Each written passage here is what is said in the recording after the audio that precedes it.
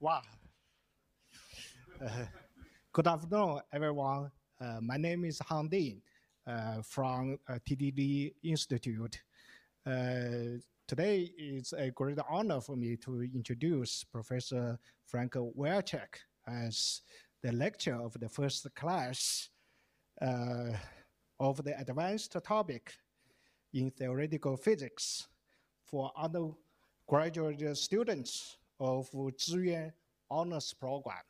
By the way, I'm also from the 4点班 for 86 class. As you know, in physics, there are three major areas. One is to study something very small, like fundamental particles. The second is to study something very big, like our universe. The third is to study something very many, like solid materials. Most physicists focus in one area, even in one sub-area. But today's lecture is one of the very few who survey all of three areas and made extraordinary contribution to these areas. 50 years ago, in 1973, at the age of 22, only a few years older than most of you here, Frank, together with his advisor, Professor David Gross, wrote a paper titled Ultraviolet Behavior of Non-Abelian Gauge Theories, and offer a beautiful explanation why inside a proton or neutron, three quarks can loosely bond together, but no single quark can be freed from the confinement. Their theory discovered that on electromagnetic force which act on a property called charge. The strong nuclear force which holds quarks together act on a property called color. Or you may think something as like a glue. This paper, together with a back-to-back PL paper by David Pollitt, then a Harvard graduate student at the age of 24, made groundbreaking contributions to the basic theory, so-called QCD, for the strong force, a cornerstone theory for the very small particles, and helped three of them winning the Nobel Prize in Physics in 2004. Besides this beautiful concept of color, of QCD, Professor Wilczek has also come up with some exotic and beautiful concepts, such as axion, which has been considered as a candidate of dark matter of our very big universe. And another example is anion, which unlike fermion or boson, can have fractional charge and fractional statistics. And in my own research, Majorana zero mode is a special kind of anion. A third example is time crystal, a crystalline order in time, a different form from the usual crystalline order in space we see in the very many world. In addition to all these great discoveries, Professor Wilczek has also made a great impact in popularization of science, wrote a monthly Wilczek's Universe feature for the Wall Street Journal, and published several well-known books. I read his book, A Beautiful Question, in both English and the Chinese version. And I found it is by far the best popular science book I have ever read. By the way, the Chinese translation is great. His latest book, Fundamentals, will release its Chinese version in a few days, this Sunday. And I would highly recommend these two books to all of you. It is a rare opportunity that young students like you can listen a towering figure in both serious science and popular science in a close distance. Through a serious lecture on advanced topic in theoretical physics, I hope that you can be inspired by the beautiful concepts in these lectures and also ask some beautiful questions. With this, please welcome Professor Frank Wilczek.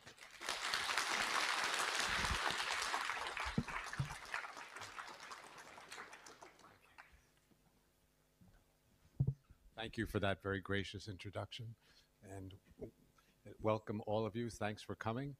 It's really inspiring to see so many bright young faces. And now I'm going to have to take a few seconds to get the technicalities under control. So.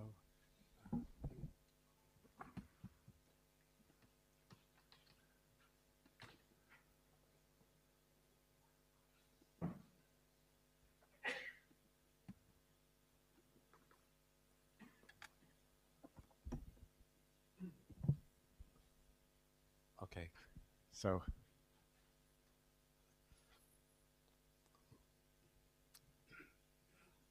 I'm not sure this is going to work smoothly, but I'm going to try. We'll try. This will be a series of 8 lectures planned, and I should tell you what the plan is. This first lecture will be kind of unique. I wanted to give a lecture that I could give in my sleep, since I thought I might be sleeping after the long trip to China. It's going to be about quantum chromodynamics, QCD, the theory of the strong force, which was already mentioned. And I'll be talking about some old ideas, but also some very new ideas where QCD, I think, is still a vital subject that is evolving and that is giving ideas that will be carried over into other parts of physics. And then the second lecture will be a kind of colloquium about time. It's called Symmetries of Time, and it's kind of an introduction to then the more technical lectures, which will be the rest. I'll be giving a series of lectures, especially revolving around the concept of time reversal symmetry and its implications. One big part of the story will be the story of axions, which are meant to resolve some fundamental issues about time reversal symmetry in physics, and amazingly and very encouragingly turn out to also be an excellent candidate to provide the dark matter of the universe that cosmologists need. And then I'll be talking about time reversal in matter, and finally time reversal in biology, which is a new frontier that I think is very interesting and exciting. Okay, so without further ado, let's begin.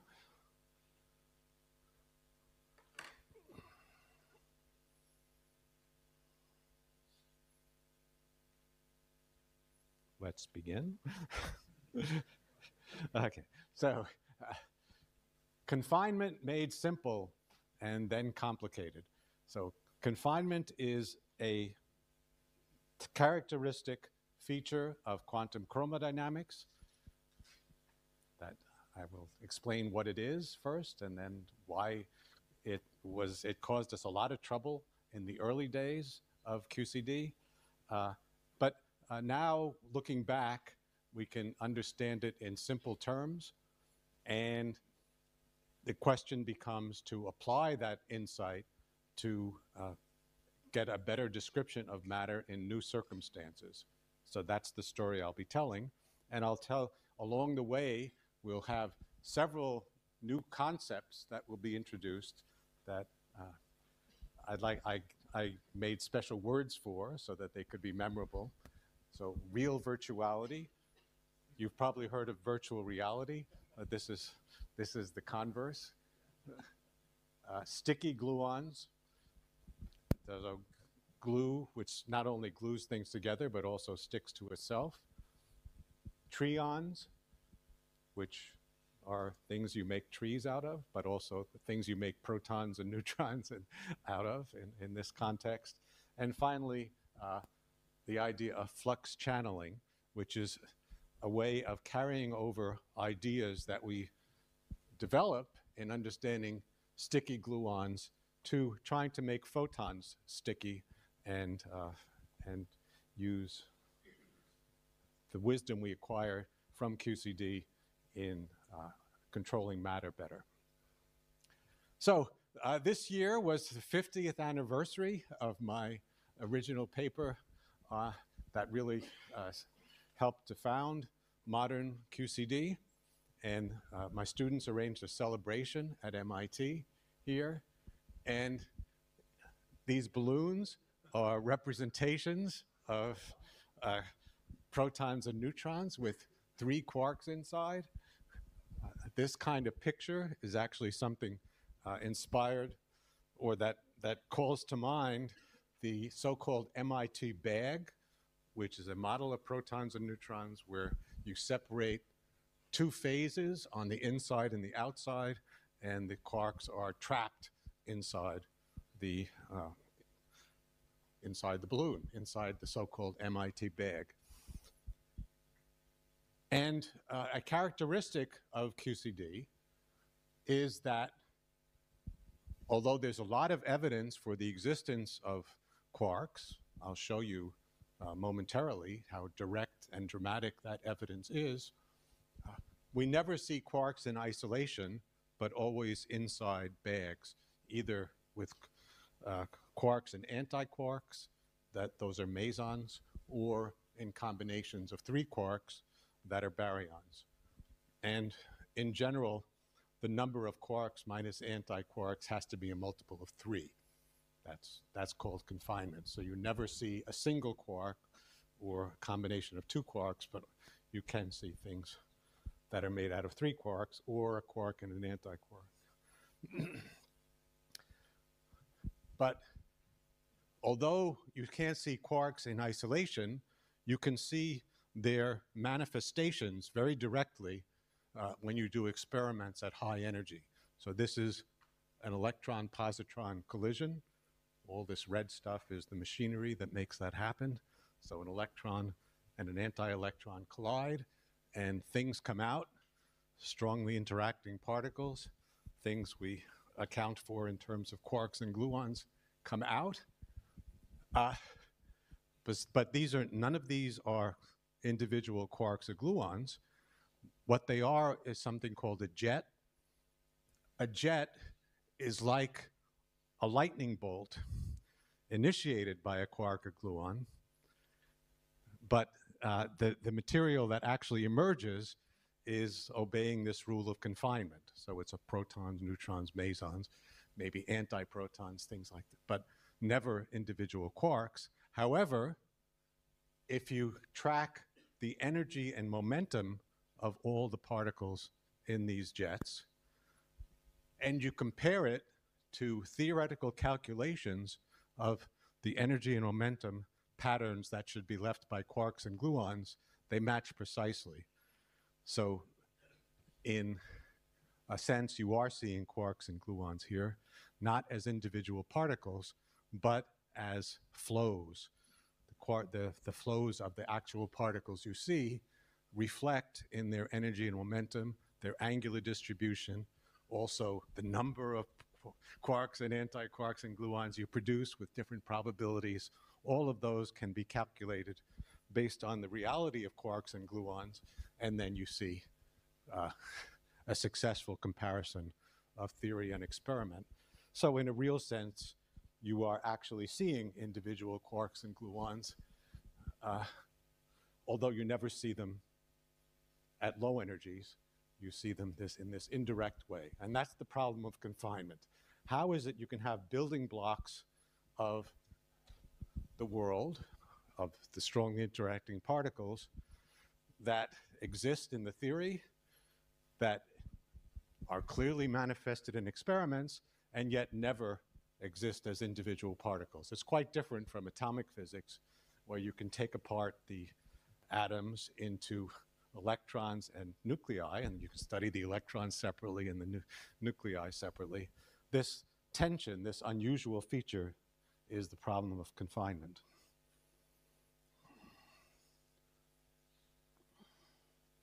So the particles out of which we build the theory are not the particles we see, and the particles we see are not the particles out of which we build the theory.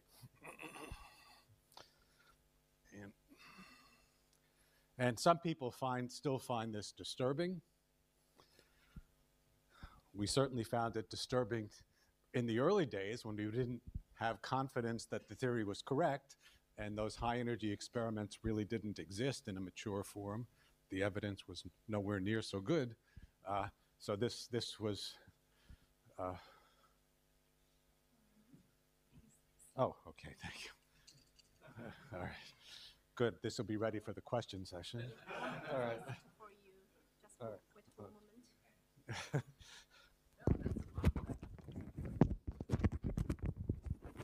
Yeah.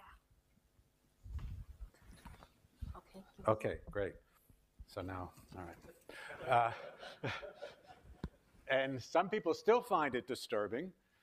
In fact, the Clay Institute in Mathematics has offered a $1 million prize for the proof of a weak version of this phenomenon. But physicists who don't demand proof or don't demand mathematical rigor in their proofs, I think by now are pretty well satisfied, and I'll show you why. So let's discuss this problem of confinement in as simple a way as possible.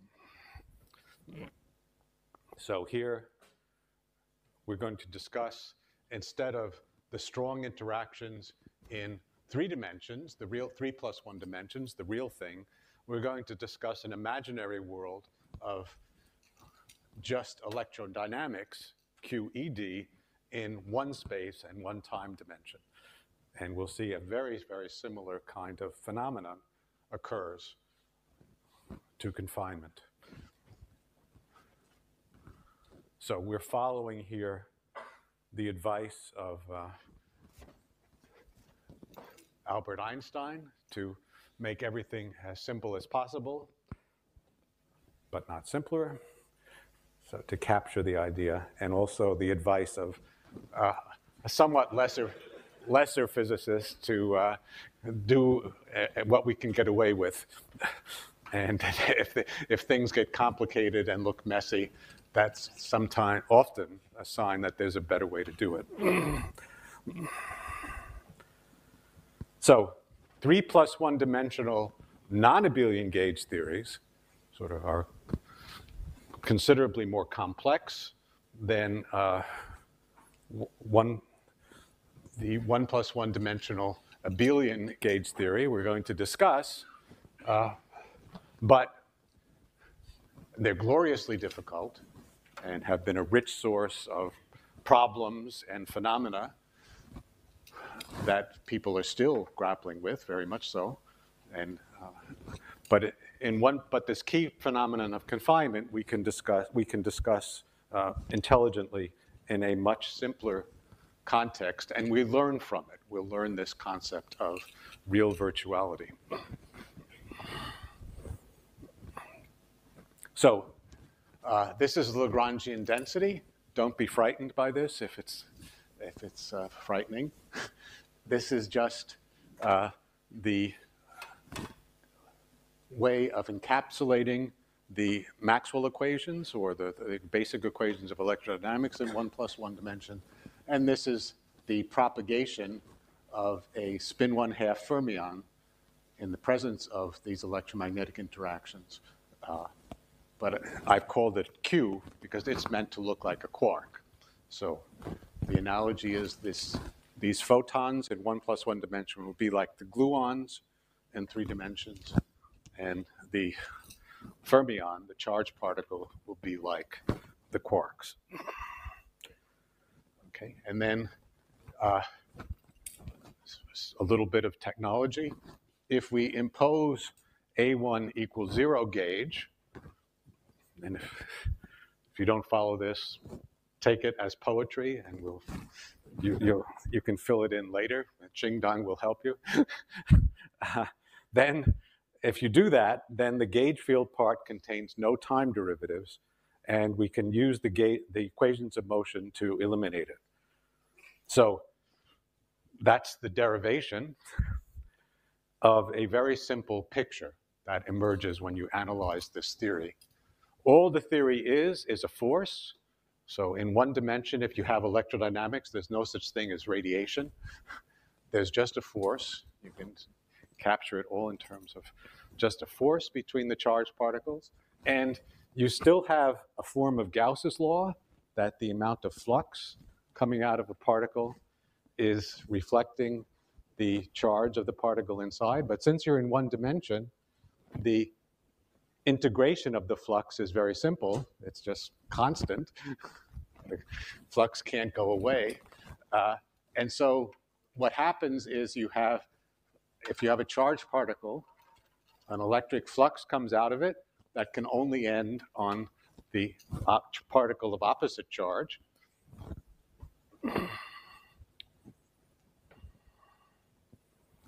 And that means that there's a constant electric field between these two. That means there's a constant energy per unit length as you separate these particles. So it's like a constant force. The energy per unit length is constant, so there's a constant force. No matter how far they're away, one is away from the other, it's a constant force. And if you think about it, that's the essence of this confinement problem. So the force, on the one hand, is inexorable. It never stops. So to separate a quark and an antiquark and isolate them would cost an infinite amount of energy. You very rarely have an infinite amount of energy. In fact, never. So the quarks can't be confined, can't be separated. But on the other hand, if the force is weak, and we're allowed to make the force weak in our thought experiments, then the force can be very, very weak. It's very weak, but it doesn't stop. And so that's exactly what we want to have in QCD. We have a weak force at short distances, but inexorable. So the quarks look like things that are physical, that have an existence if we can look down to short distances or high energies. But they never exist as free particles. Their charge always has to be canceled somehow. So now let's sharpen that idea to bring out the paradox of confinement more clearly.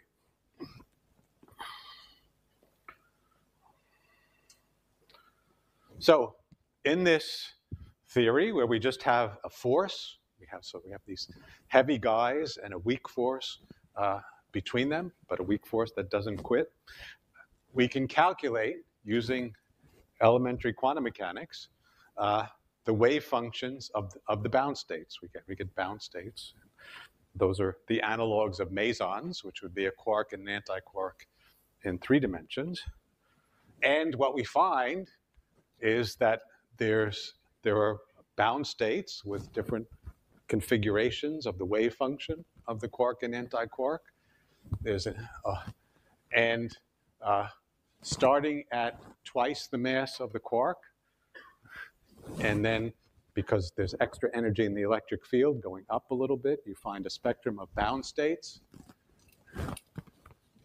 with discretely different energies. All the way up until you have 4 quarks, and then you can produce 2 mesons. And so then you have starting a continuous spectrum starting from there.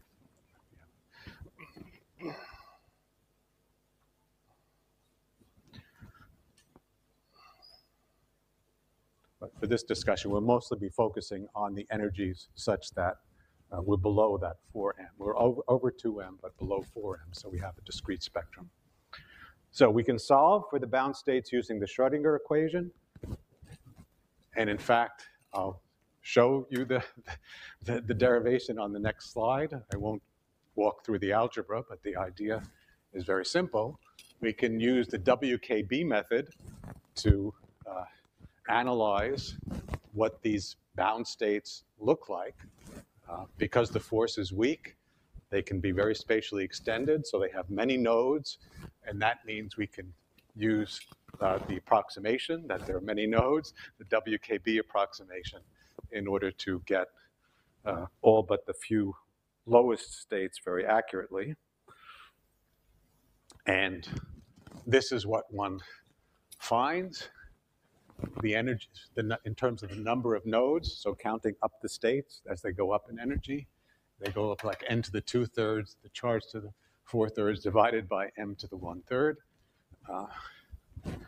And the splittings, therefore, you just differentiate with respect to n, you find that the splittings get smaller and smaller as n grows, so the states are getting compressed.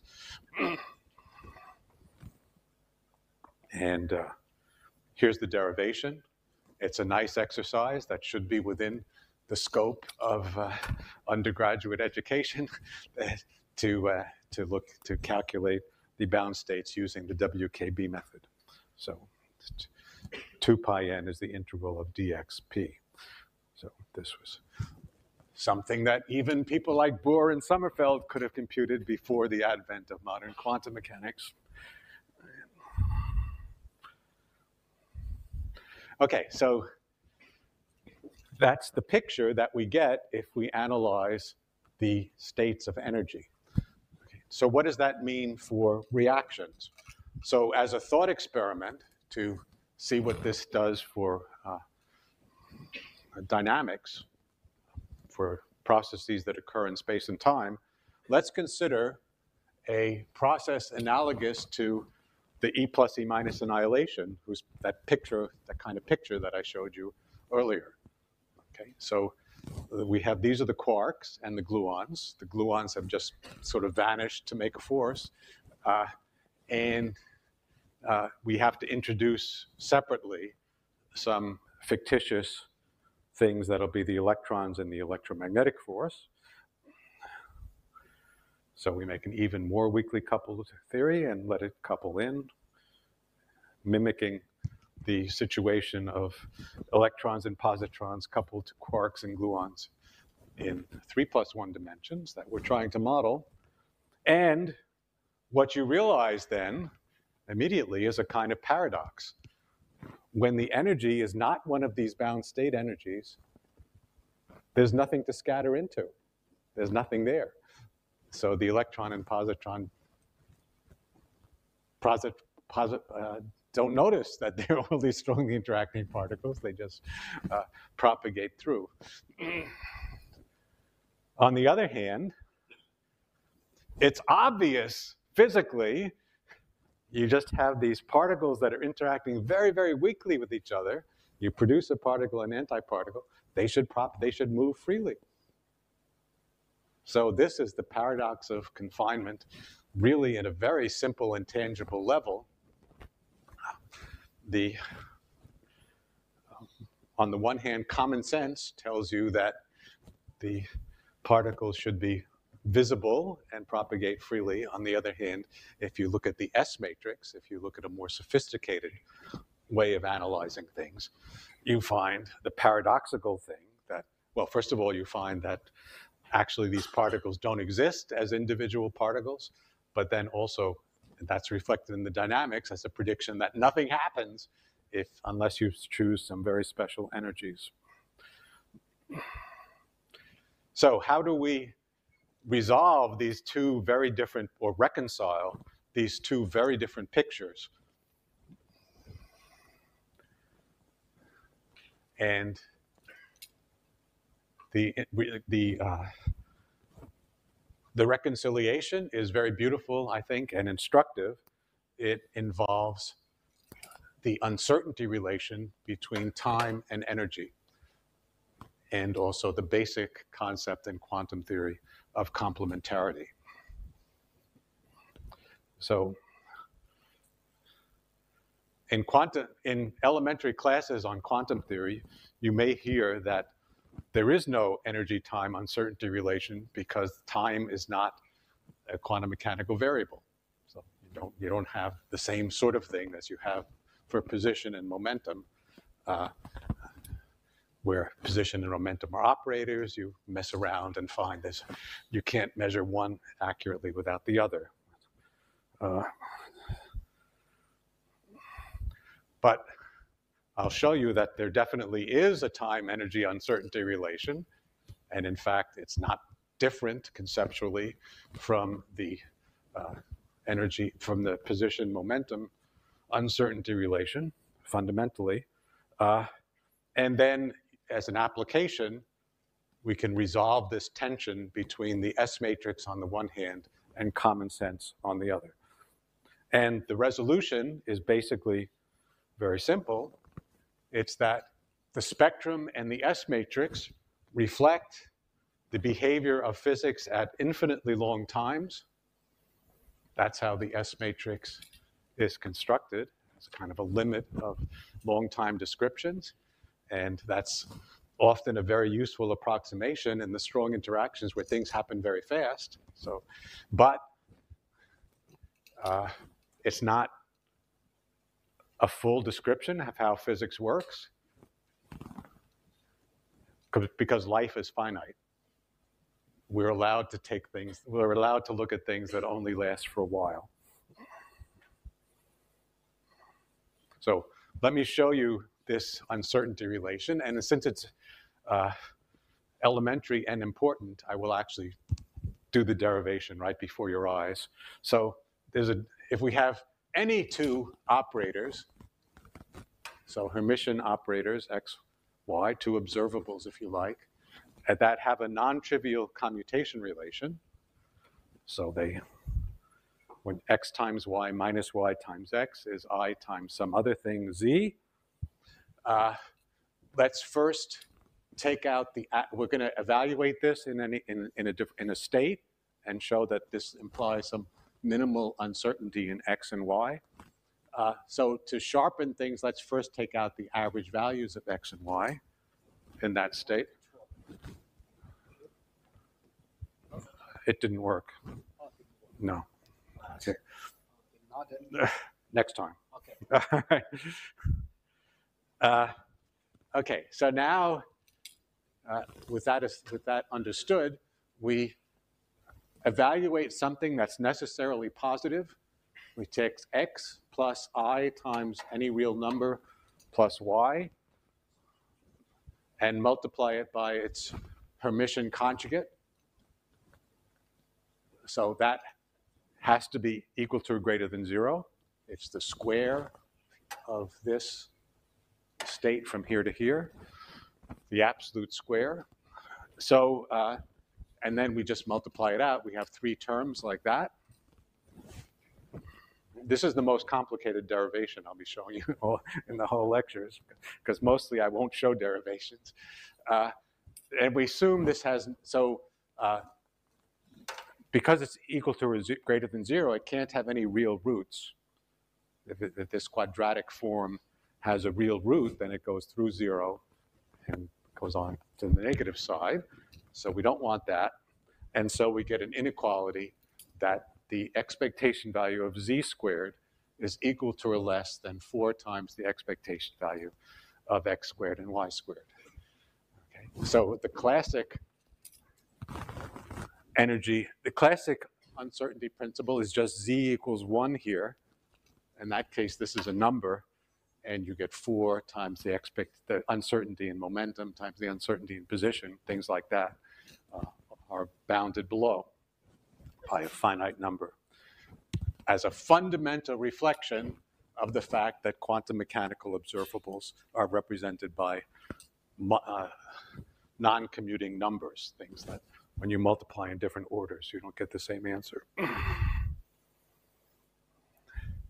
So now we apply that general relationship up there that we just derived to the fundamental dynamical equation of quantum mechanics, which tells you that the time derivative of an operator, this is all in the so-called Heisenberg representation, so the states are fixed, but the operators change in time, then you get this dynamical equation. So we're using the very fundamental principles of quantum mechanics, the commutation relations and the equations of motion expressed as a commutation relation. And just plugging in this version of x, y, and z up there, you get this relationship, which is helpfully put into a box, which tells you that the uncertainty in energy times what looks like it should be an uncertainty in time if you just cancel the a's. This would be the uncertainty in time squared. It says that you need, but if you're going to talk about time, you have to have a way of measuring it. So you should think of A as a clock of some kind, of any kind. But whatever kind of clock you use, you can never defeat this limit in the uncertainty in how well you can tell time without bringing in uncertainties in energy. Okay? So that's the energy-time uncertainty relationship. By the way, the position observable which is an observable in elementary quantum mechanics, is not an observable in quantum field theory. It's only an approximation. So if you really want a rigorous version, even of the ordinary uncertainty relation between position and momentum, you have to do something like this and refer to the instruments that measure the momentum, or the position, rather, the position. Okay, so now we know that to measure energies accurately takes a long time. Now, and then we recall that our energy spacings were getting very, very close together. That means if we want to resolve those energies, it takes a long time. Or reading it another way, if we only take a short time, we don't see those don't see those discrete energy levels. And so the paradox that came in from thinking that nothing happens unless you're at one of these energies goes away, because the energy is uncertain.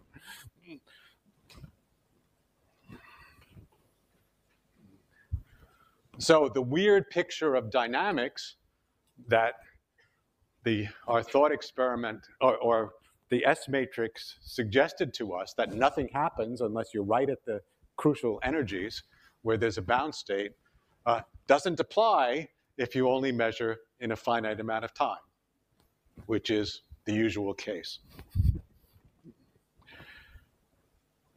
And that's a relief, because it violated common sense.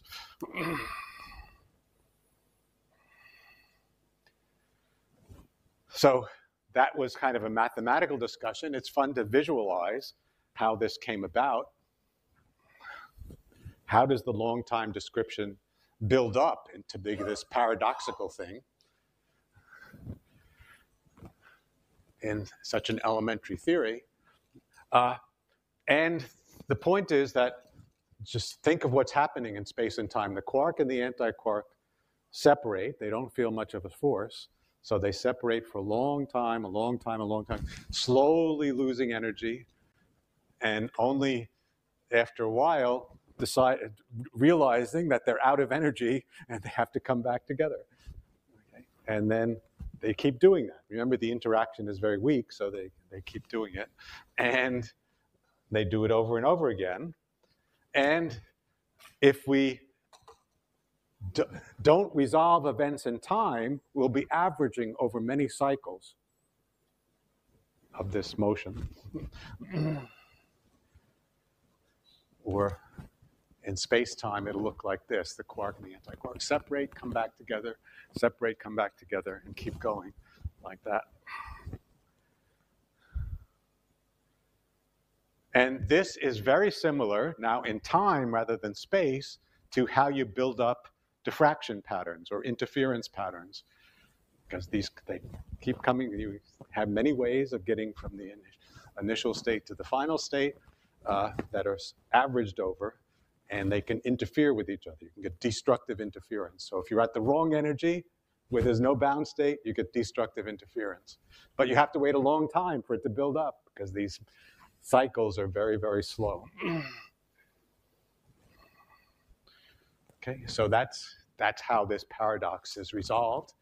And you can, although I don't think anyone's ever done it, it's a nice exercise to show how you can build up also by similar, a closer analysis. You could also calculate the actual wave functions based on this space-time behavior, at least in the WKB approximation.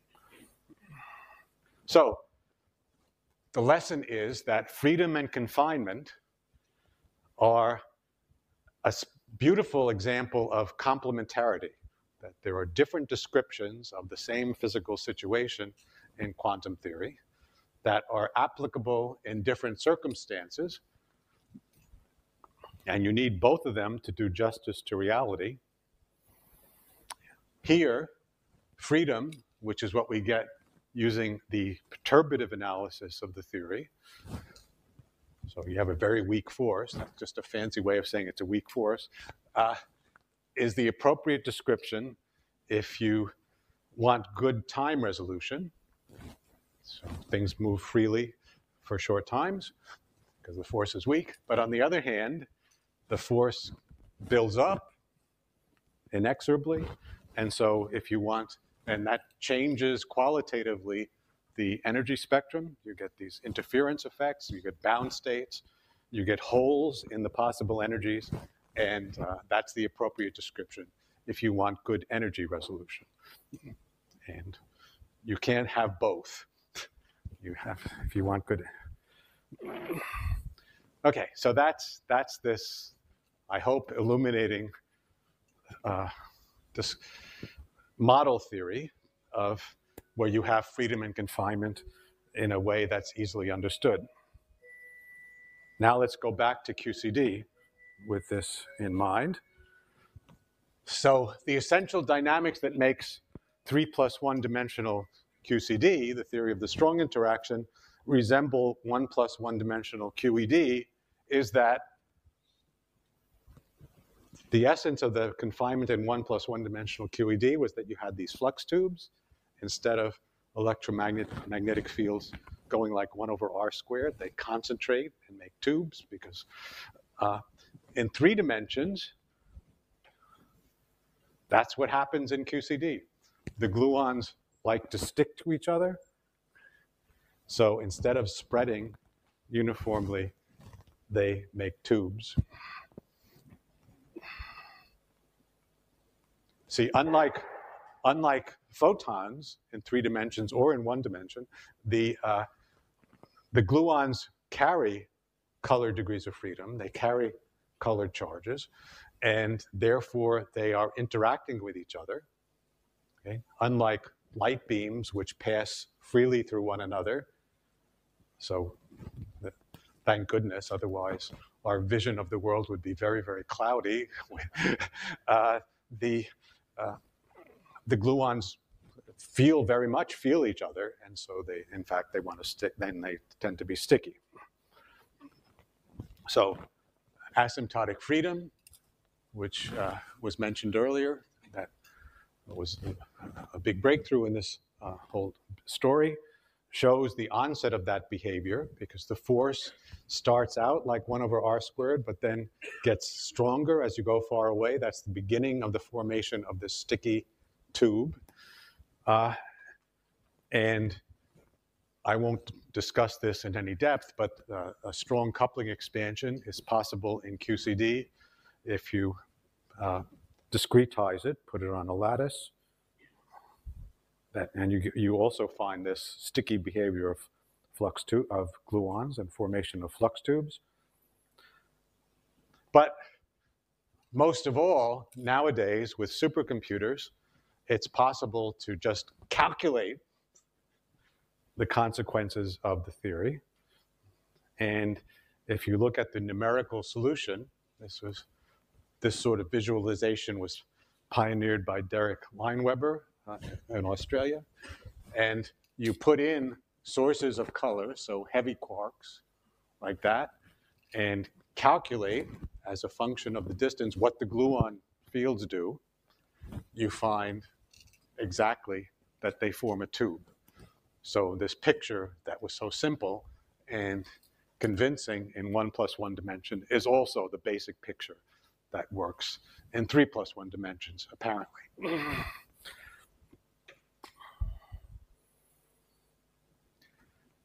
Okay, so the title of this lecture was Confinement Made Simple, Then Complicated. We've done the simple part. Now we're going to add a little bit of complication, which I think this is new and I think quite interesting and exciting. And the point is that one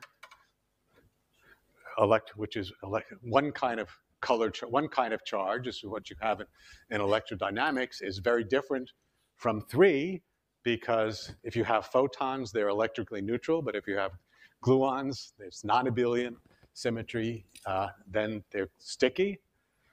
But now we're going to look at this second inequality, that 3 is much less than infinity. remember the confinement was in units of 3. Number of quarks minus number of antiquarks is a multiple of 3. And so we have to understand that. It's very basic because we're built out of things that are things that can be built out of protons and neutrons, are basically 3 quarks.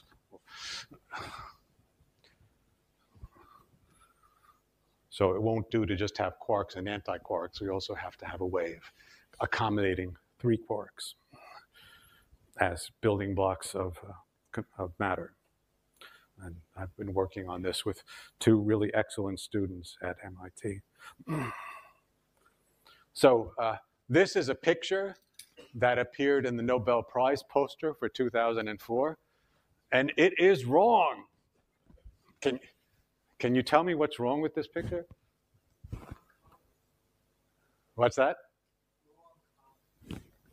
A gluon. Yes, that's right. The gluon, that's one thing that's wrong, is gluons don't have the same kind of color as quarks. I think this is meant to suggest that this gluon has both green charge and red anti-charge. But you're on the right track. That one thing, well, what's wrong is that quarks don't have faces. No,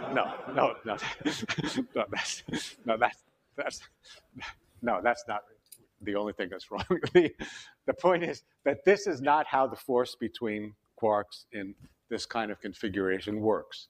It's not, the flux tube doesn't extend between a quark and a quark. It would extend between, it could start on a quark and end on an antiquark.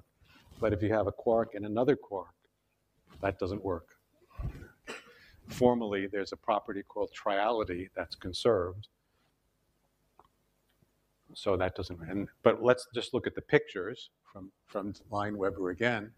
And you see that when you have 3 quarks, they form this kind of junction, a Y, or they make a Y if you like.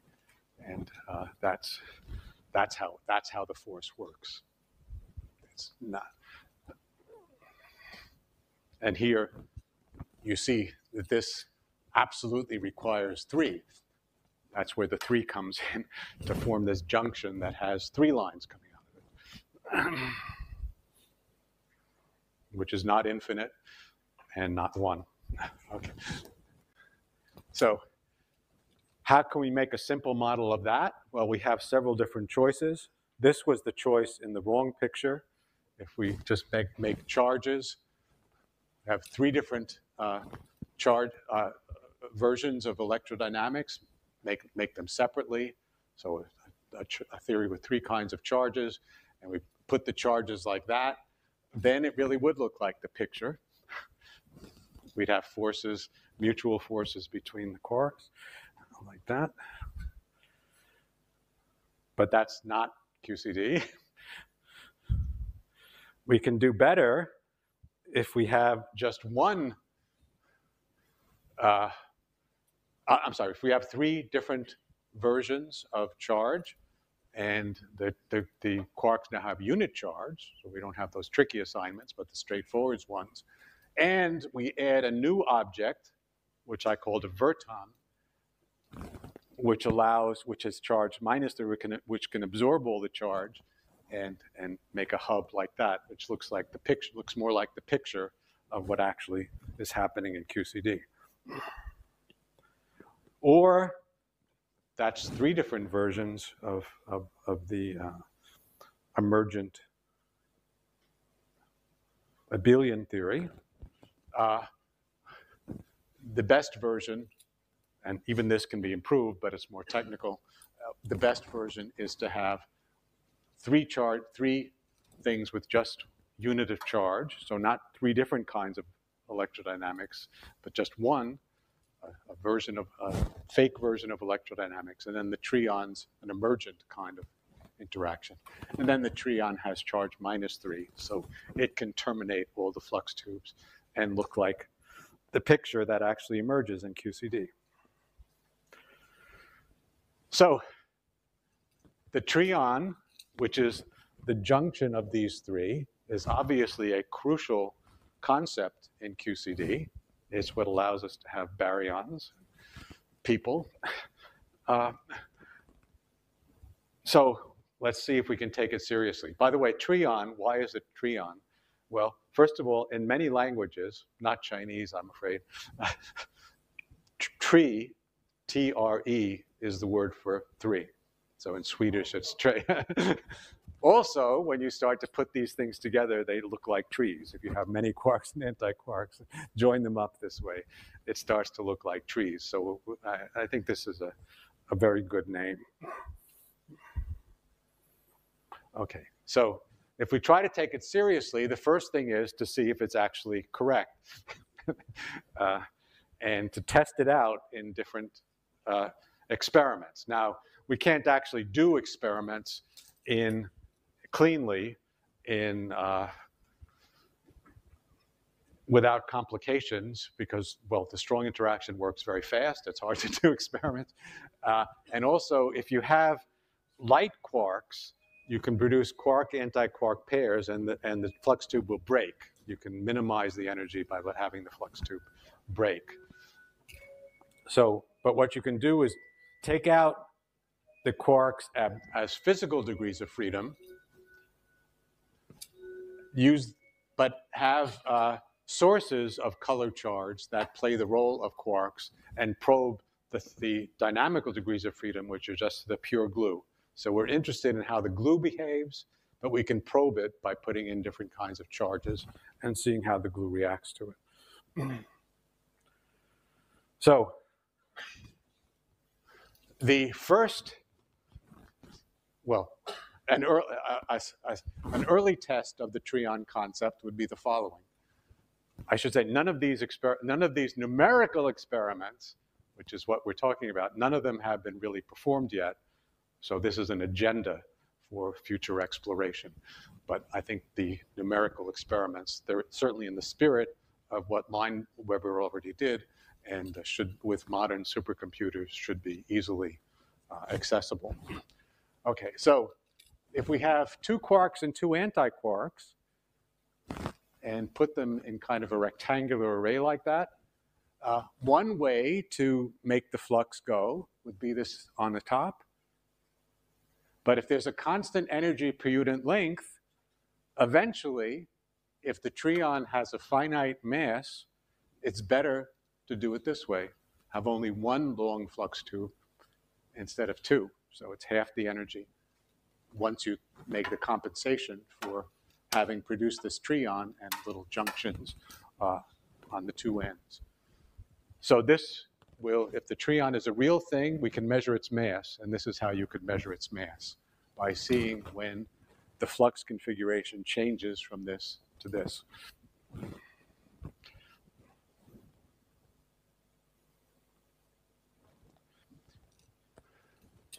We can do many other tests, however, to see if this concept holds up. And I'm anticipating that it does hold up, so I'll be very disappointed if it doesn't. So with multiple quarks and antiquarks, determining the optimal treon-antitreon configuration defines a very nice mathematical problem that generalizes a classic problem of mathematics, which is called the Steiner problem. Is if you have a lot of points, how do you join them with lines such that the distance is minimized? And since every length of flux tube is costing us energy, we want to minimize the distance to find the minimum energy. So if we calculate numerically the minimum energy configurations we still have to obey this rule of 3, since we can only get rid of quarks in triples. If you have 3m plus n quarks and n antiquarks, say, then we try to minimize the length to join them, subject to 2 simple rules. Directed lines go out of quarks and into antiquarks, and triples of lines can go into treons or out of antitreons. So we take our quark configuration, add treons and antitreons, and see, take a penalty for their mass and see what the minimum energy configuration looks like. And does it look like what emerges from the numerical simulations? well, the first thing is if you have just 3 quarks, this is a classic Steiner problem. You're trying to minimize the length of a line that joins them. And this was solved a long time ago using the Euclidean geometry. And it's the so-called Steiner point where you put the trion. And it's a point such that the 3 lines that come out of it are at 120 degrees from one another. Let's see, that's not, I guess it's the, well, yeah, it's this, and this are all at 120 degrees from each other. And here's how you construct it. This is a nice exercise in Euclidean geometry. There are many ways to do it, but this is a particularly nice way. You make equilateral triangles on the 3 sides, and then connect each of those to its corresponding opposite vertex. And where the 3 lines intersect, they intersect in a point, and that point is the point where you should put the trion. Okay? So that's the prediction. And the numerical experiments will test this prediction to when the quarks are far apart. To minimize the energy, you should put a trion there.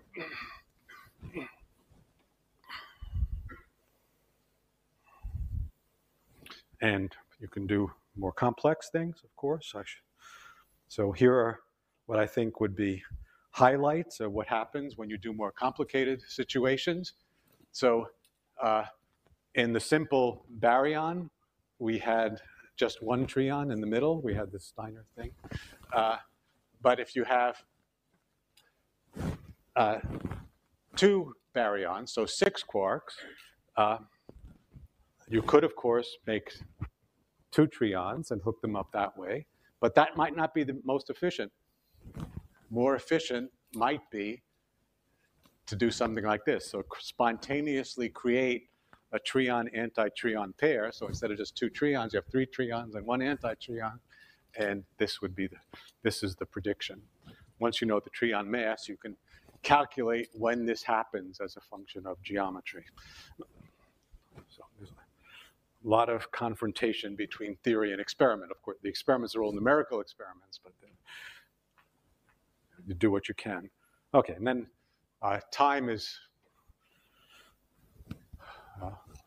well, I'm over by more than h bar over 4, I think. So I have to start accelerating a little bit. So other interesting things can happen. You might have several equivalent ways or nearly equivalent ways energetically of putting down the trions. This is very much like in chemistry, where you have you have different ways of putting the bonds that are chemically equivalent, famously in benzene. So there are resonances. You can even, so this would be a 3-fold degeneracy when you have a hexagon like that. If you have an octahedral thing, then you can take you can make a trion here and on the opposite face in 4 different ways. And so you have a 4-fold degeneracy. And yeah, you can have a lot of fun with this. Here's how it looks in a numerical simulation when you have the 6 things, and then if you fill it out to an octahedron, you can make lots of pretty pictures. And that's okay. And there's a lot of theoretical entertainment to be had and fundamental issues in numerical QCD. If you have degenerate configurations, how does that show up in these numerical calculations? Presumably what happens is you'll over time you'll spend some time in one configuration and in another. How do they change as you run the simulation? This is very interesting stuff to people who find this kind of stuff interesting. And then to really do so this is what happens asymptotically when the things are far apart. The flux tubes form and take a shape which is not independent of their origin, but it costs them something to form, so you get corrections due to that. Also, very long tubes will start to wander a little bit, and that's called roughening. That will have to be taken into account. And then you can also check the basic idea that what is conserved is just the number modulo 3 of quarks. I won't go into this because of the limitations of time, but if you ask, I'll be happy to elaborate. So you can test the premises of this whole analysis and get more consequences by looking at not only quarks, which transform in the fundamental three-dimensional representation of SU3, but by looking at things which transform in other ways, other kinds of charge.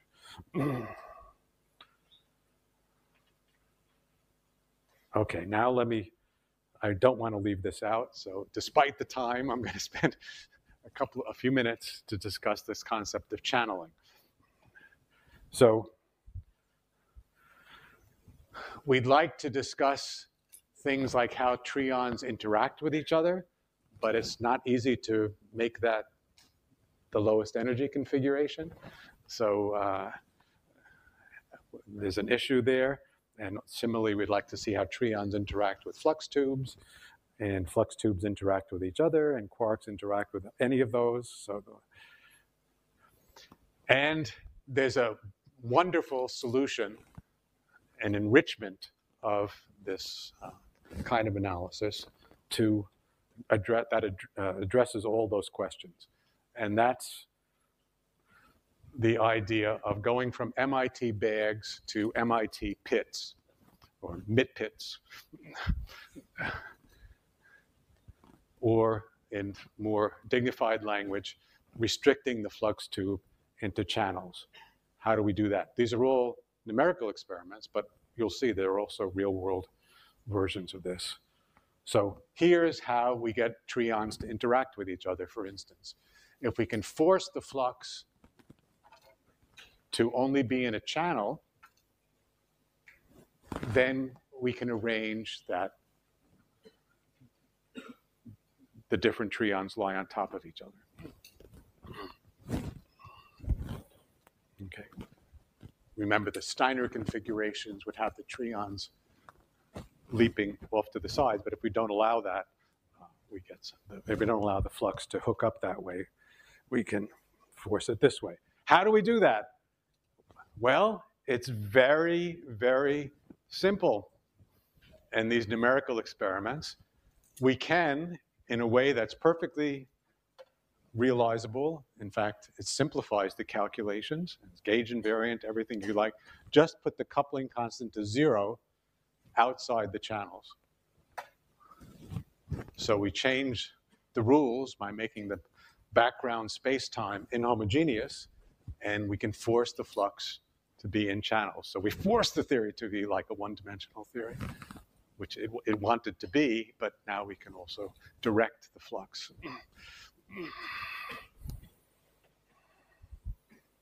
So here's how we can get the tube-tube interaction, how we can get a tube-quark interaction. We could also force the tubes to bend, see what their elastic properties are, and that could go into models of hadron behavior, or we can make them rotate. And there's a little joke that goes with that, but it's advanced English. This would make the pit and the pendulum. You have the pit moving like a pendulum.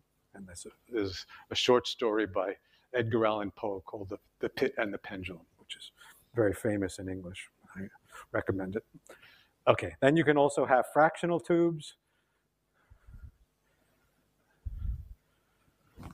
Remember, in free space, it was continuation of unterminated flux tubes that gave us the confinement mechanism. But if we effectively make space not infinite, so it's like having cavities in electrodynamics that confine the fields, then that infinity doesn't arise, and we can explore new questions. So here's an interesting one among many. So we have a quark, we have this MIT pit, and the flux tube would like energetically to form in one direction, but now there's no symmetry to tell it which way to point. So what happens? Does it snake around? Does it just pick a direction and then maybe slowly in a numerical simulation move around among those degenerate configurations? I don't know what happens. So it gets really interesting. Okay.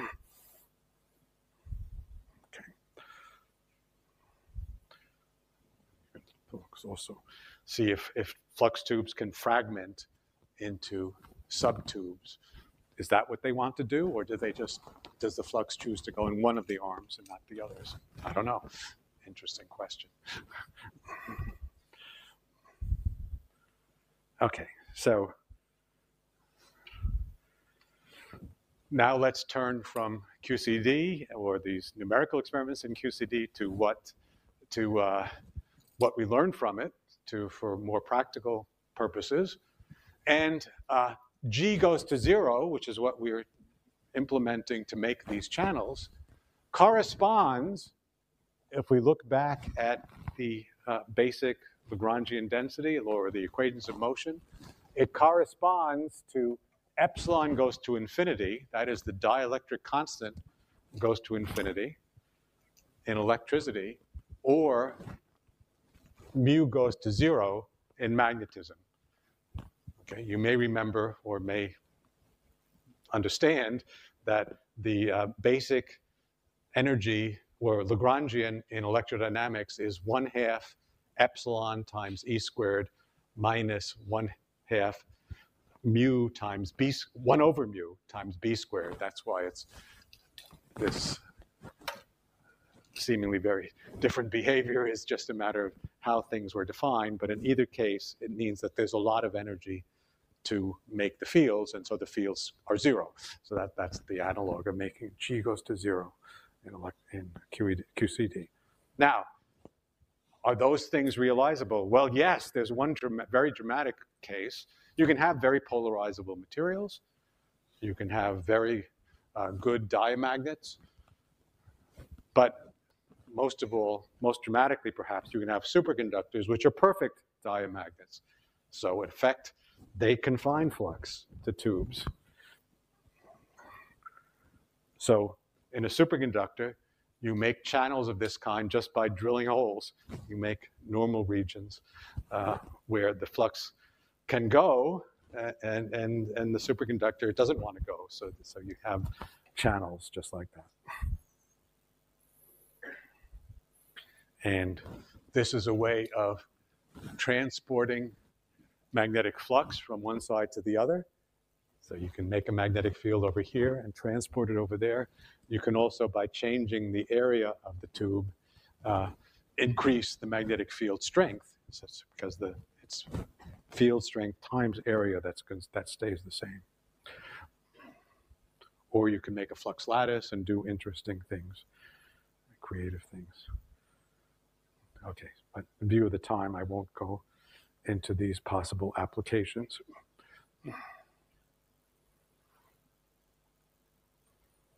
And then finally, this is the very last thing I wanted to discuss. One can go back to the challenge. Yes?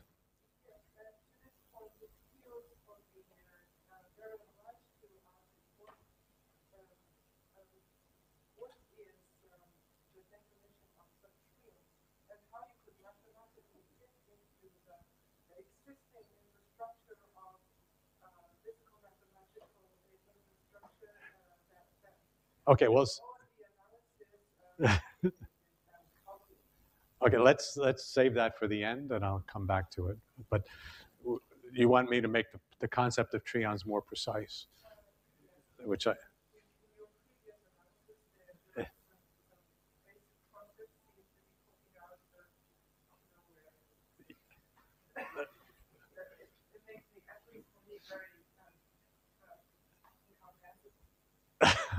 Okay. Well, I showed you the pictures, so it's not coming out of nowhere. It's coming out of those pictures.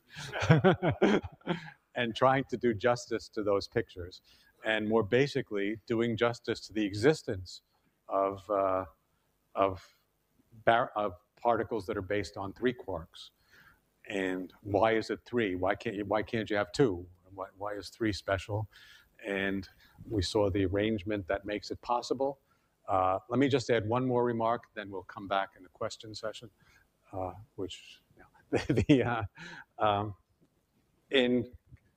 in the analysis of solids, there's a concept called Umklapp processes.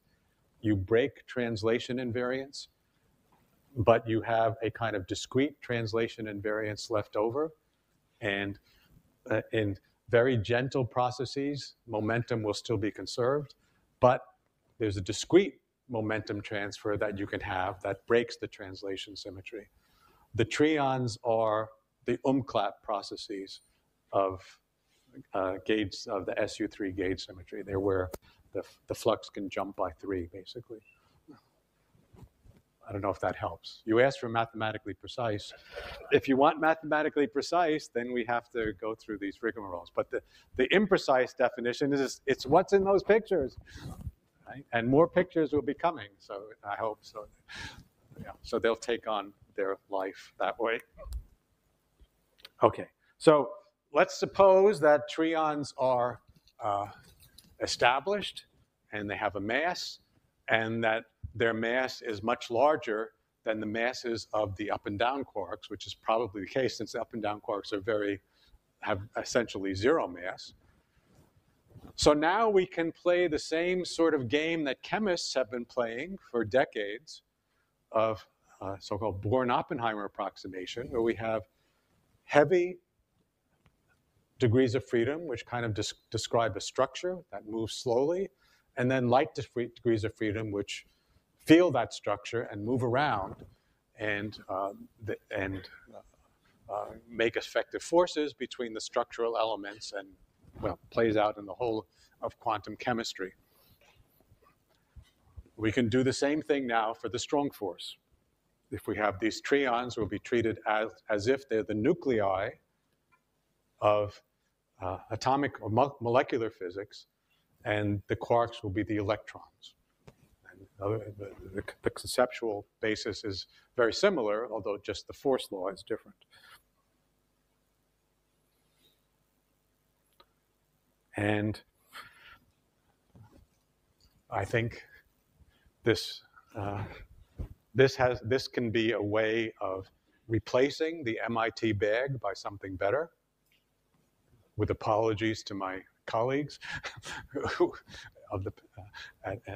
the past at MIT, because we know in QC there's not really a phase transition between 2 different parts of the world that defines a baryon.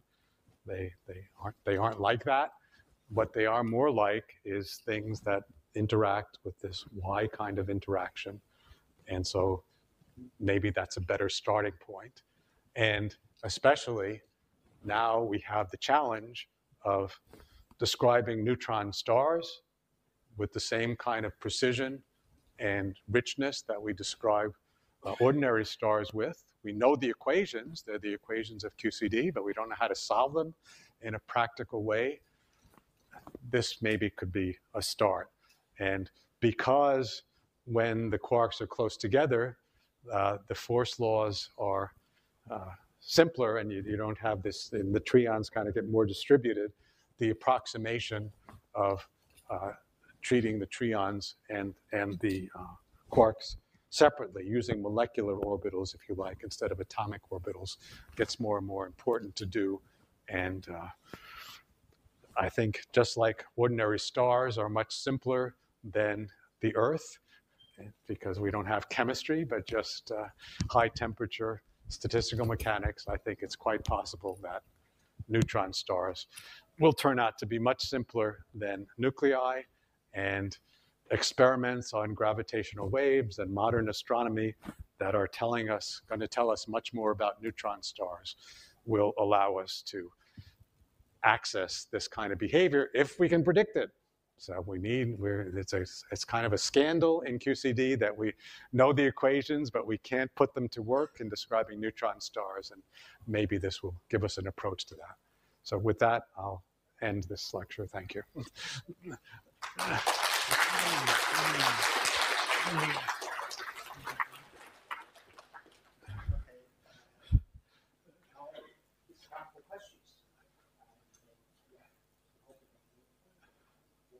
Yes. Okay.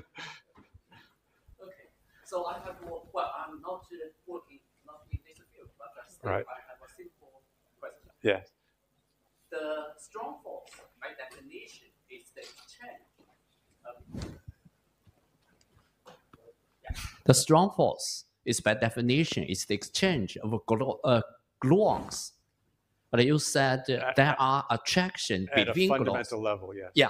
Yes. But there are attractions between gluons. Yes. But what is this attraction?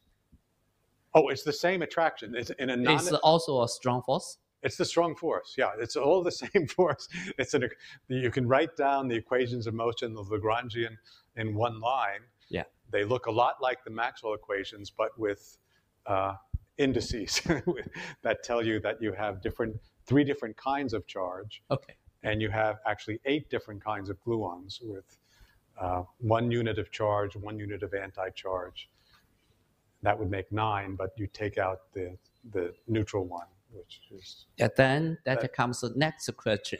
So And then, then so then the gluons, they have a color and an anti-color, but they don't have 0, so it's not canceled. And then So you they need feel more gluons to exchange. The tube is a Yeah. collective thing made of many Gluons. gluons. Okay, Yeah, it's we call non-perturbative. You have to Okay, yeah. take into account that there are many gluons. Thank you. Okay. I mean, for students, okay, we could. You can. Frank, you in one of the engineering part of your talk, when you try to see the interaction between the gluon, you had a design where you can engineer a region where the permittivity is 0. Yes. Right. So and then at some point you propose that perhaps this can be realized with the help of superconductor For example. magnetic fields, yes. Right. So I'm a little bit curious. What is the length scale for this kind of engineering, and is that In compatible? the QCD case? Yeah. I mean, is that length scale even compatible with the length scale of superconductivity? No. This is subnuclear. I know, but I'm saying that in that scale, there is no superconductivity that will 100% screen the magnetic field. Right? That won't work. This is a long wavelength. No, behavior. the application to QED is on a different scale. Right. So I was a little bit confused. What was that comment about superconductivity? Well, superconductors are perfect diamagnets. Right, but not in this scale. No, not on this scale. No. Also, you can't make holes that small either. Right. No, I'm talking about macroscopic superconductivity. So are you implying that there is a way to, for example, in condensate system, that using superconductor, we might be able to probe something like this, but maybe not exactly the real gluon, but the quote-unquote emerged gluon. It's not even close to the real gluon. Right, but the emerged gluon with a similar algebraic structure? As the similar physical phenomenon of forming inside a superconductor. It's not a new observation. It's a very important property of superconductors that they want to confine magnetic flux. Right. They want the magnetic flux to only be in a small region, so it makes tubes, and usually that happens in what are called vortices, which form spontaneously. So inside the superconductor, it makes a little normal region and makes a tube of that. But if you give it a normal region by drilling a hole, it doesn't have to do that work. It's just so this is sort of making artificial vortices. Right. And then do you have a candidate for the potential emerged quarks or something like that? They're electrons. Electrons. So you're basically using EMN. You're basically talking about EMN in this case. Yes. Just U1 version of that. Yes. All right. Thank you. Okay. Okay, let me take the advantage. Very nice talk. really entertaining talk to listen to this. But I have a few questions. But maybe let's start this one. I'm not very sure about this. Your trion, is that still a U1 analogy of one-dimensional QED, something like that? Oh, 1 plus 1 dimension. Well, you could set up similar things in QED. You can also, of course, study QCD in 2 dimensions.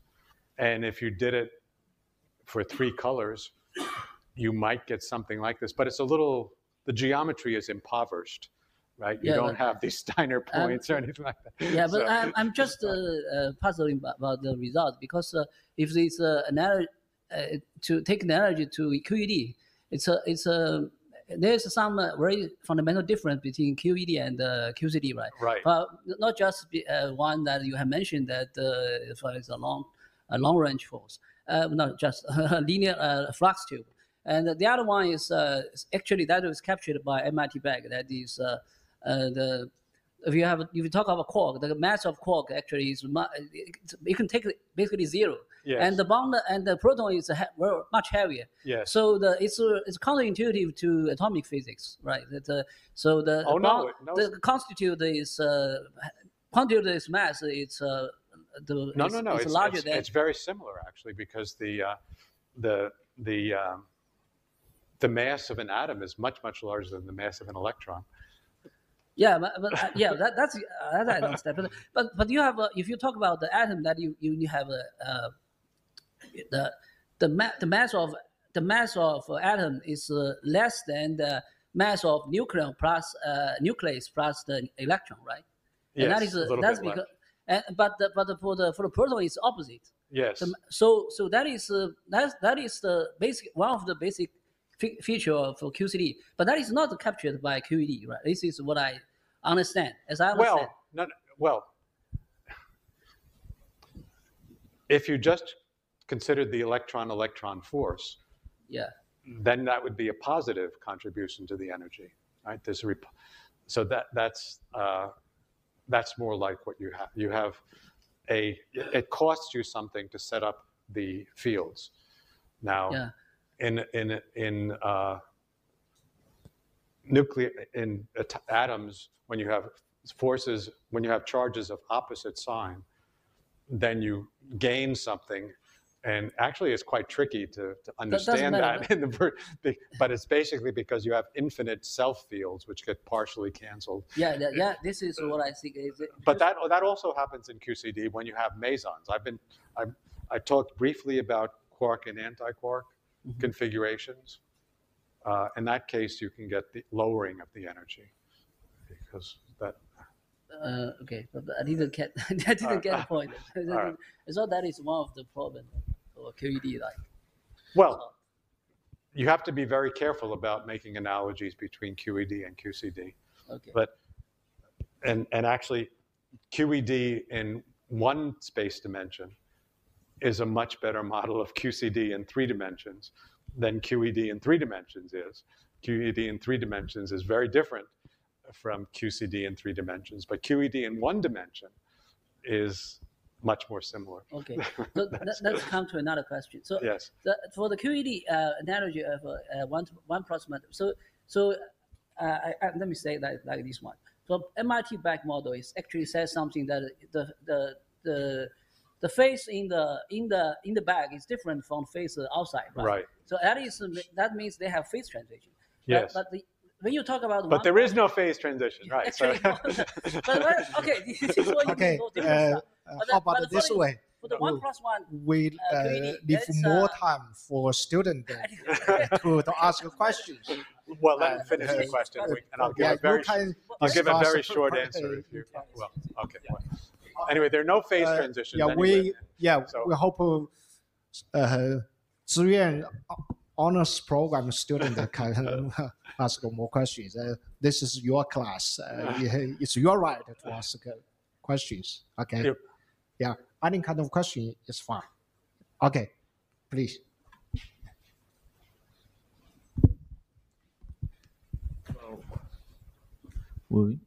I just have a some naive questions about the picture of trions. Good, yeah. You said that if I have imagined a picture that two anti-quarks they Yes. tear a little apart, they won't have a trion at first, right? Because they are very Right. It only becomes advantageous Yeah. when you pull far enough apart. And exactly how far apart you have to pull depends on what the trion mass is. Okay. So this is a way of measuring the trion mass. Okay, I see. That's just the question I want to ask. That's when you tear very far away, then boop, they will become two trions. And I want to ask where does energy goes? Any what? Energy. Where does energy goes? Where does the energy go? Yeah, because you know that. Well, when you're moving these things apart, you're injecting or taking energy out of the system. It's not, energy is not conserved when you do these operations. Well, you're exerting forces on the quarks and anti-quarks to move them around. Yeah, but at that moment when two lines comes into a trion, what does at that moment? Well, at that moment they have exactly the same energy. Okay. It's very much like in chemistry, where people talk about bringing atoms together to make diatomic molecules. It's the same sort of consideration of, if you look at energy curves. I see. Yeah. But if they have the same energy, why they prefer to be two trions rather than two lines? It's lower energy. But because if you have two long lines with a given energy per unit length, that's a longer length than having just one. That's So there are some end effects, but basically it's a matter of having one line as opposed to two. Yeah, but at that specific time when they come to a trion, they have the same energy. Yes. Yeah, but so at that specific time, why they prefer to be trions? It wouldn't prefer. It would go from one to the other. You would have a superposition of those two. In quantum mechanics, you'd have both things would be present. Oh, I see. That's an example of what chemists sometimes call resonance. But so when you have degeneracies, indeed, you have to take both into account. So neither one is adequate by itself. Yeah, very good. Okay. Very good question. Thank you. Okay, pass to the side. Yeah. Well, thank you. I have two. I have two separate questions on trion models. Ask one at a time. Yeah. Yes, and the first is that it seems to be an effective way to describe the behavior of QCD, especially in dealing with confinement state at low energy. Mm-hmm. Yeah. So, how do you get such a theory from Seoul QCD? Does it rely on numerical simulation, and is it only built based on Seoul speculation on the numerical result, or it is some natural consequences if you do some manipulations on the original theory? Okay, I think what you're asking is, do we have an exact solution of QCD which will answer all questions? And the answer is, to that question, is definitely not. We don't have such so QCD, it's like asking if we have a solution to chemistry. No, you don't have a solution that works in all circumstances to describe all processes. We have to use different pictures and different approximations in different circumstances. Okay, I see. So then for the second question is, when you mention there are some construction called not only trions, but also anti-trions. Yes. So do you really mean that trions are particles in the means that there are some harmonic excitation of some effective fields, and also how do you treat them, whether as a real dynamical phase of degrees of freedom or something else? Well, this is a new idea. We don't know how far it can be pushed. Oh, okay. I would hope that as we build up our understanding of what trions are, we can address questions like, can they condense? Could you make a Bose-Einstein? Are they bosons? Well, they're bosons, I know that. But can they make a Bose-Einstein condensate inside neutron stars? Could they crystallize? There are many very interesting questions, and we just don't know very much about them yet. So I hope it doesn't take 50 years, but this is going to be a new chapter in QCD, I think. Okay, thank you. All right. Okay, we have a senior student. Yes, a senior student. Thank you. Very nice talk. I just want to add to this student's question. In fact, probably the question is how your trions mimic QCD. Do the commutation relation or the Lie algebra, something they don't really they go to each other, right? We're not at that level yet. Well, we're nowhere near that level yet. We just, so we have to explore whether the whole concept holds up at all in these numerical works. And then what happens when you add light quarks, which could change things a lot. So, but to give a more definite answer, one thing you can do, I mentioned briefly that there's a strong coupling expansion. You can compute these things in a strong coupling expansion systematically. So that might turn out to be quite accurate. So, okay. but I mean, it's the lowest order in strong is certainly not completely accurate, but gives this qualitative behavior of flux tubes and joining and so forth. In higher orders, you could address some of these questions. What's the trion mass? What are the finite size corrections? How do the different representations join onto flux tubes? All those things could be addressed in strong coupling. You can also put things in channels. So I think there are probably 5 or 6 theses that could be written on the basis by just calculating in strong coupling different aspects of this. So you talk about the trion, and then people now talk about in QCD the tetraquarks, yes.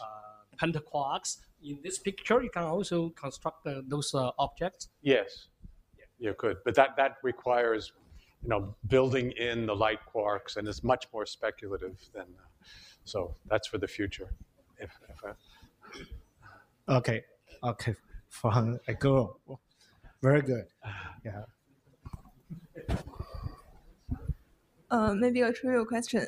Is there some similarity between the formation of trion and the frustration in the spin?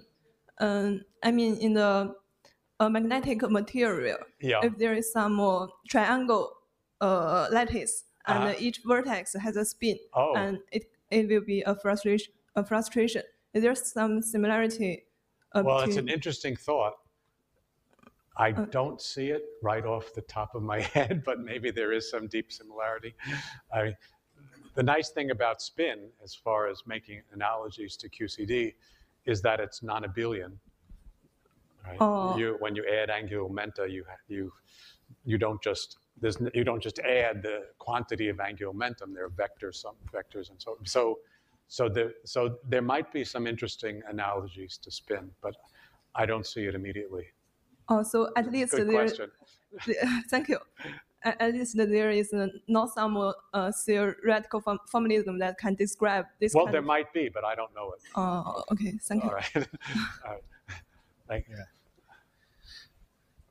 Okay. Okay, Professor Wilczek, I'm thinking that it's like my understanding is like the formation of a trion is a way to minimize the energy. Yes. And I'm thinking, do we have this analogy in momentum space? In momentum space, well, the closest analogy I can think of in momentum space, there might be better ones, but as I mentioned, umklapp processes are similar in spirit, where you break down to a smaller group than the translation. So here, SU3 is non-abelian, so it doesn't give conservation laws. That you can't find charges that are conserved, except that in SU3, there's a center of the group which commutes with everything else. That's a Z3 symmetry. So if you think about 3 by 3 matrices with unit determinant, you can have cube roots of unity on the diagonal. So there is a conserved subgroup, and that the triality is the representation of that subgroup. So that's, well, okay. We could discuss it after. But what was the question? Yeah, yes, yeah. I'm seeing it's kind of my inspiration is from that. For example, in superconductivity, yes. the phonon-mediated interaction is K-dependent. Yes. And in this QCD case, is like this flux tube. The force is in real space. It's in real space, yes. Yeah. So the flux tube picture, as it stands, is kind of a static picture. Right? You do minimize the energy when you have fixed sources. But of course, in physics, things move. The quarks, the color sources aren't infinitely heavy. So you'll want to examine configurations also in which the flux tubes bend or oscillate and things. And I think one can do that with this channeling idea, and then maybe put that back into the effective theory that the flux tubes have internal dynamics. I mean, there's a whole subject that you may have heard of called string theory, which is about the dynamics of flux. And well, in fact, string theory originally was an attempt to describe the strong interaction. So what we would now call a flux tube in QCD is sort of the original string, and string theory can get very, very complicated. So yes, so when you get beyond these kinds of static pictures, many new questions arise. It's good. Yes. Okay, I hear this ending bear. So with this, okay. One short question. There'll be other lectures, and maybe you can add. Okay. Very short question. So let me just say for the future, we'll have other discussion sections, and you can certainly refer to questions from earlier lectures or discuss something that has nothing to do with the lectures. I'll be here. All right. So what is the mass of the trions comparing with quarks? We don't know. I'm wondering that in the old picture, we already have a conservation of energies without introducing the trions. We have what? Conservation of energies. Conservation of energy, yeah. Yes, when you're introducing the trions and they have mass, so where is the energy comes from? Well, the trion is an emergent object that's basically a special kind of clump of gluons. So it's not a separate kind of energy. It's already in the theory. It's just that if you want an effective description at low energies, this is a good thing to focus on. So, yeah. Okay. With this, let's thank Professor Wilczek for this beautiful and stimulating lectures. Thank you very much. Thank you. Okay. We have several more such lectures. Please join us. Thank you for your coming here today. Okay. Thank you.